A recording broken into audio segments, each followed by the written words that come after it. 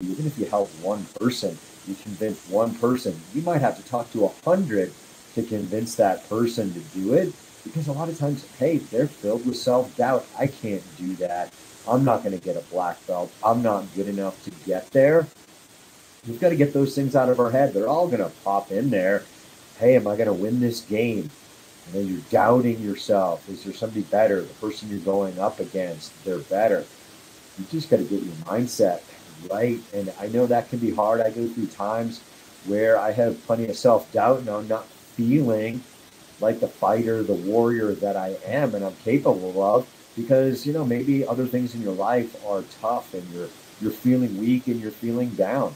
You just got to reconvince yourself. You've got to wrap your head around that this world can just kind of suck and beat you down. And who cares if nobody's listening? I always tell Josh that, the freaking podcast, it takes up whatever. It can take up an hour a week. It can take up more than that.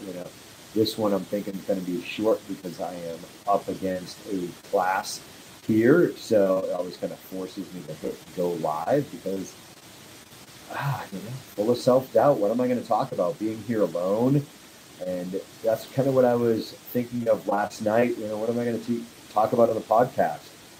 I don't even know why I do these things. Am I helping anybody? Is there anybody out there? I was out, but it's not in a negative way.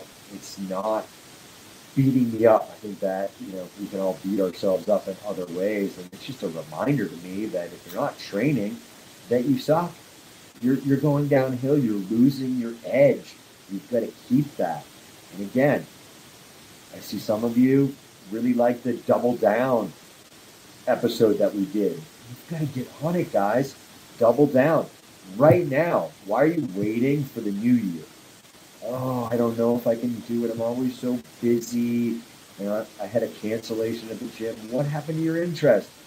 Too busy. We're always too busy. You just have to do it. You got to get it in your calendar and do it. That's just as simple as that. And get that doubt out of your head. Oh, I can't do that. I can't give that up. Forget it, guys. You can. You just got to tell yourself over and over again, whatever little mantra that you come up with that kind of works for you, that, hey, I can do this. I want to drop a pant size, 2 pant size.